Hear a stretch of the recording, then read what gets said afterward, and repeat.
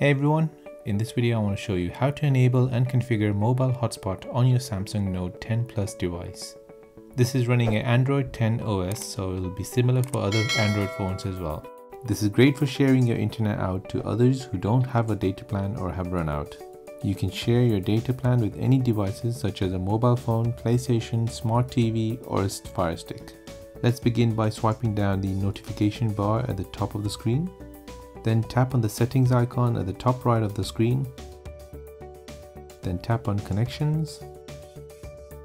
Next, tap on mobile hotspot and tethering. Toggle the switch to enable mobile hotspot. And your mobile hotspot is now on. To configure mobile hotspot, you need to tap on the mobile hotspot. Then tap on the three dots at the top right and then tap on configure mobile hotspot. In the first section, you need to name your mobile hotspot network. Then in the second section, you need to set the password which lets users connect to your mobile hotspot network.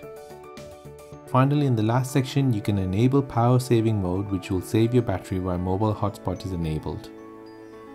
Then press save once complete. Then tap on the three dots at the top right again and tap on timeout settings.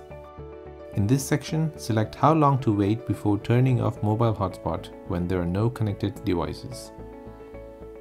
And that is how to enable and configure mobile hotspot on your Samsung Note 10 Plus. Hope you found that useful. Please hit that like button and subscribe to this channel for more social media and tech tutorials like this. I'll see you in the next one.